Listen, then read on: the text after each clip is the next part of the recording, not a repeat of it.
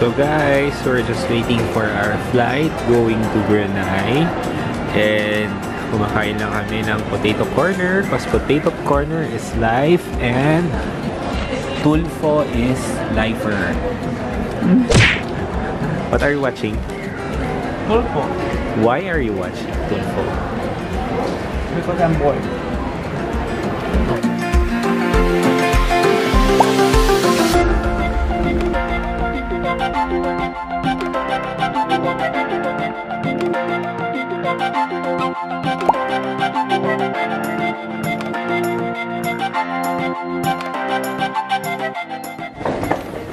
What can you say?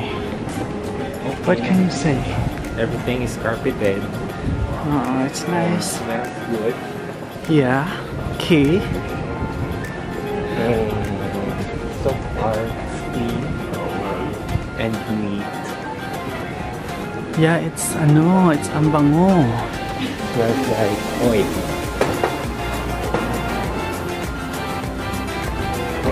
So guys, this is the airport of Brunei. Ayan. Hi there. Okay. Yeah, we are.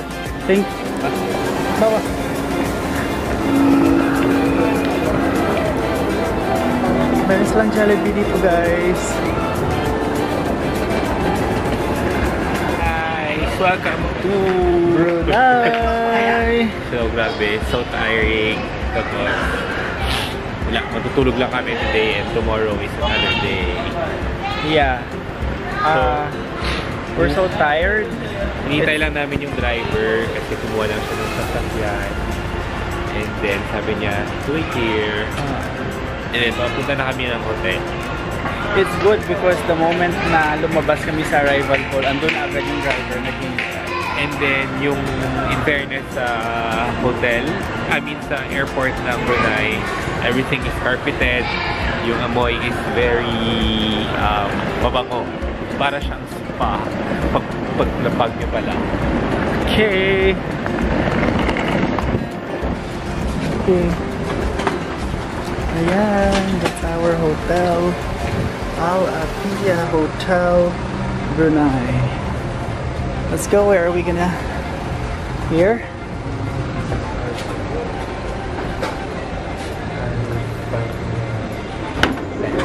Thank you.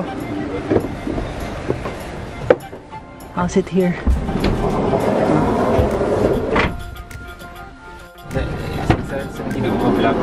Let's go.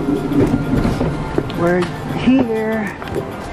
So we're staying here, guys. Al Afia Hotel. Thank you. Thank you so much.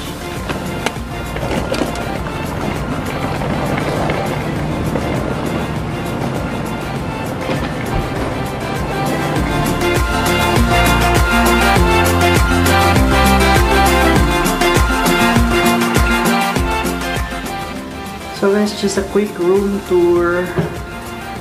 So pagpasok mo from the door here.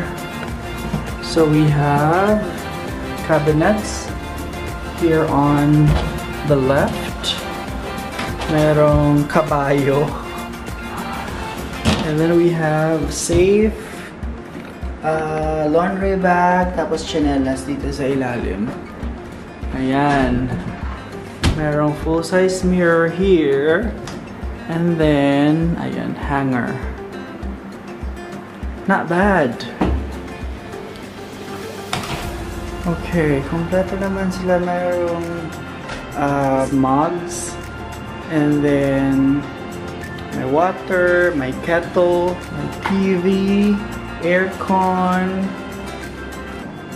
Yan. It's nice, not bad. And then ito yung bathroom. Yung shower. So tomorrow we need to buy water. Yan. Tapos dito yung sink. Okay. So, how was it? It's nice. Yan yung gusto ko puntahan. Sabi ko sa gusto ko puntahan. Yung fishing village na... Yeah, Kampong Ayer. Oo. We will go there. So there, that's for our quick room tour. So guys, this is what I'm talking about. This is the socket here in Brunei. So it's really important that you have your own adapter. Hey guys, so we are finally settled here in our hotel. Our hotel actually is Al Afia Hotel. We book it through Agoda, and this is for like 13,800 pesos for 5 nights with breakfast included. Before we go to sleep, we would like to give you some tips based on our experience today. I guess first tip that I can provide you is that, or we can provide you, is be at the airport early, like very early.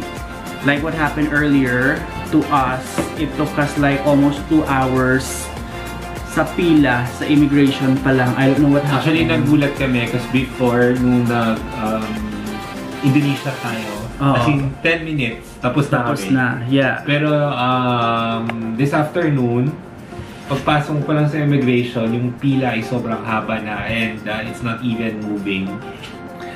Yeah, at magbaon ng maraming pasensya. For tip number 2, magpalit na lang siguro kayo ng money before you even go to Brunei. That's actually our practice even before. When we went to Singapore, when we went to Hong Kong, kesa magpapalit ka sa airport. Actually, as a matter of fact, eto, nagpapalit na kami sa Bacolod pa lang ng Brunei dollar. At I think mas makakalas ka. Hindi ko na-check kanina kung magkano ang rate sa airport, pero for sure, mahal siya. Eto, napapalitan namin for like 38.50, which is just the same kapag kinonvert mo siya sa internet. Like, chinek namin, almost the same.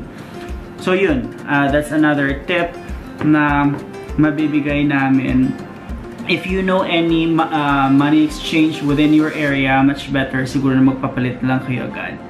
And then, ayun, yung ginawa namin kanina, get your international travel tax in your local airport para hindi na kayo pumila. Actually, kanina sa NAIA, parang walang pila. Pero just to make sure, it's better for you to get your international travel tax or pay it in your local airport para hindi na kayo mahirapan when you arrive in NAIA.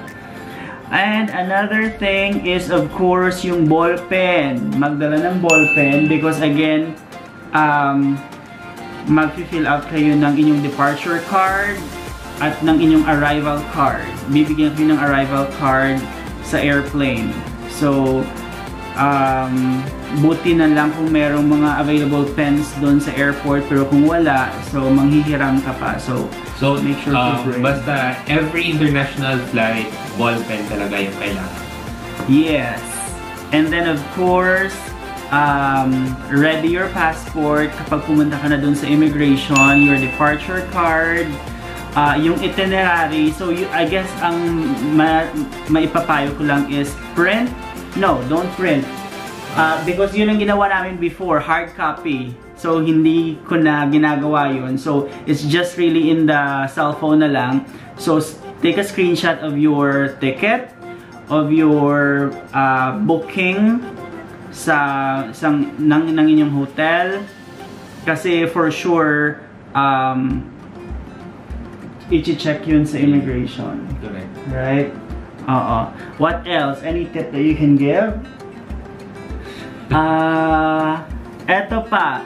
Choose a hotel na merong airport service, shuttle service. Because based on our research, dito sa Brunei, napaka-kaunti ng taxi. Like 50 lang ata the entire Brunei. Yun yung based sa research ko. So, kung wala kayong airport service, for sure mahihirapan kayo na mag-commute. I don't know. So, yun lang muna for now. We will give you additional tips tomorrow if ever na naka-roam around the city na kami of Brunei. So far, based on my initial, based on our impression, Brunei airport is Hindi siya bago, hindi siya luma. Parang, ano lang, pero well-maintained siya.